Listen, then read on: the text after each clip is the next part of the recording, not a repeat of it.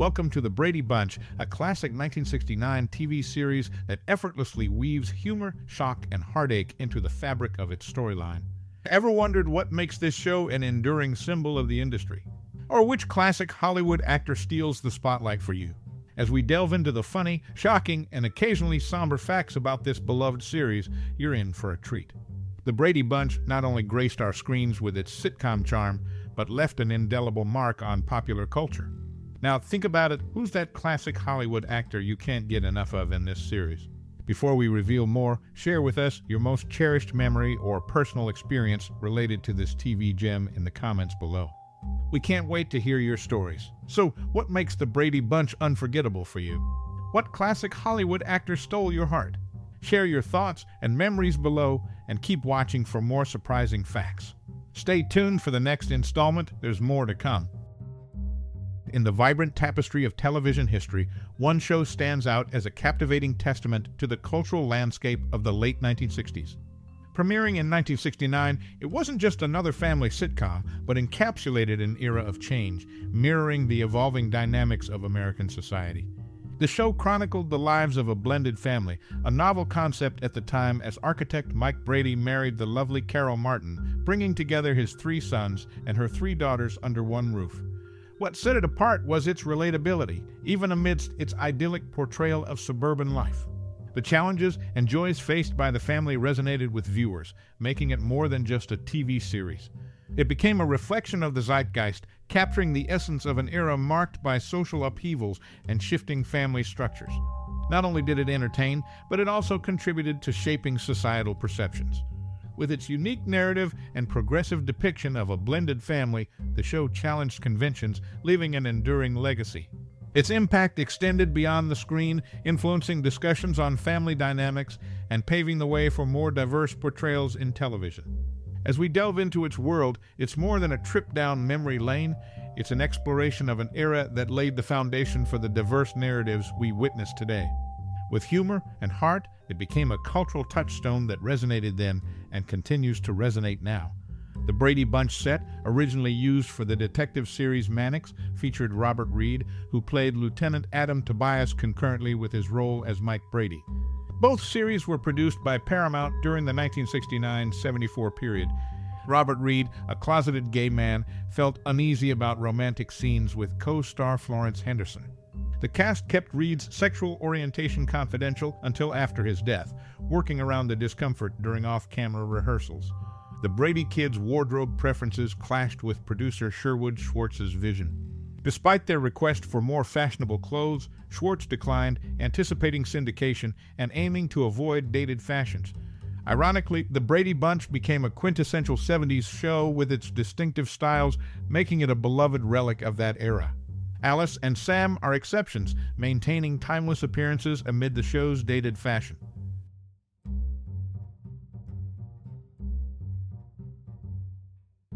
Greg Brady, the eldest of the Brady kids, had a notable dating history on the show, yet interestingly, viewers never witnessed him sharing a kiss with any of his dates. The only Brady child to engage in a kissing scene was Bobby, who kissed Melissa Sue Anderson in an episode titled The Brady Bunch, Never Too Young. In 2018, the iconic Los Angeles home used as the Brady family residence hit the market with an asking price of $188 million for its approximately 1,200 square feet. Notably, HGTV acquired the property and conducted a substantial renovation during a very Brady renovation. The process featured appearances from all actors who portrayed the Brady children. Eve Plumb, Chris Knight, and Barry Williams, known for their roles in the Brady Bunch, later reunited on the Fox sitcom That 70s Show. Plumb played Jackie's mom, Pam, a successful businesswoman, while Knight and Williams portrayed a gay couple who moved in next door to the Foremans. These facts offer a glimpse into lesser-known aspects of the beloved 70s TV series, shedding light on behind-the-scenes dynamics, the fate of the Brady house, and unexpected reunions on other iconic shows. Paramount Studios made its foray into television production with the Brady Bunch, marking a shift from its exclusive focus on movies. This move distinguished it from earlier shows like Star Trek and Bonanza, which Paramount acquired through the purchase of DeZillu Productions. In the episode where there's smoke, a scene unfolds where Tommy hands Greg an open cigarette carton, reassuring him with, "Hey, they're just regular cigarettes, man." Ironically, Barry Williams later admitted in his autobiography that he was under the influence of marijuana while filming this very scene. Despite the frequent appearances of the Brady family bathroom on screen, a peculiar detail escaped viewers' notice. Not once did the show reveal a toilet. The network censors, enforcing a different standard than Leave It to Beaver had 12 years prior, prohibited the depiction of a toilet. The Brady's cleanliness became a running joke, masking the reality of television censorship at the time.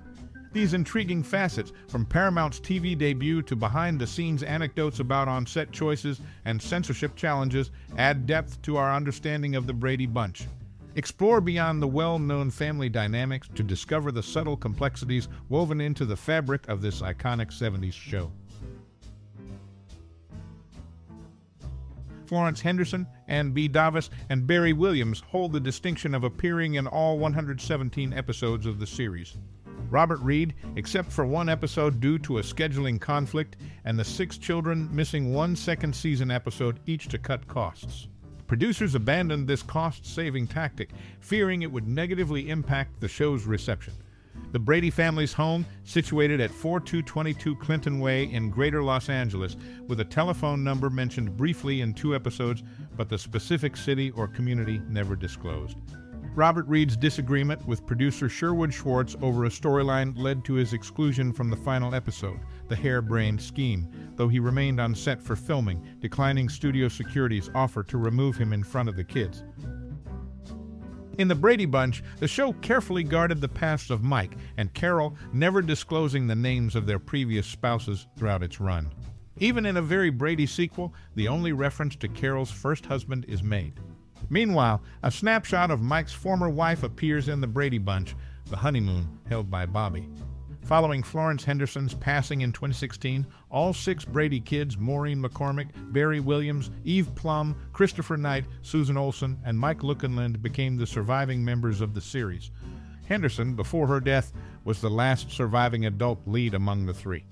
Throughout the series, Florence Henderson persistently advocated for allowing Carol Brady to enter the workforce, aligning more with Henderson's real-life persona.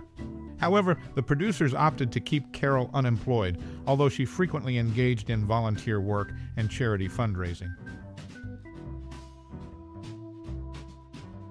Sherwood Schwartz, the creator of the Brady Bunch, initially envisioned Gene Hackman for the role of Mike Brady. However, Hackman's lack of recognition at the time led to the casting of Robert Reed. The collaboration between Schwartz and Reed faced persistent challenges, with ongoing disputes over the script quality throughout the series.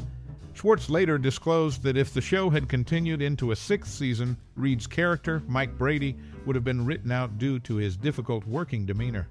Beyond the conflicts, the Brady Bunch set found use in other notable series like Mannix, Hawaii Five-0, Mission, Impossible, and Bug. The interior set's versatility showcased its presence in various productions. The show's behind-the-scenes dynamics, marked by clashes and creative differences, underscored the challenges faced by the production team. Reed's eventual exclusion from the series, had it continued, highlighted the impact of interpersonal issues on the longevity of the show. These insights into casting choices, internal conflicts, and the shared set with other series provide a nuanced understanding of the complexities surrounding the Brady Bunch, offering a different perspective on the iconic 70s show.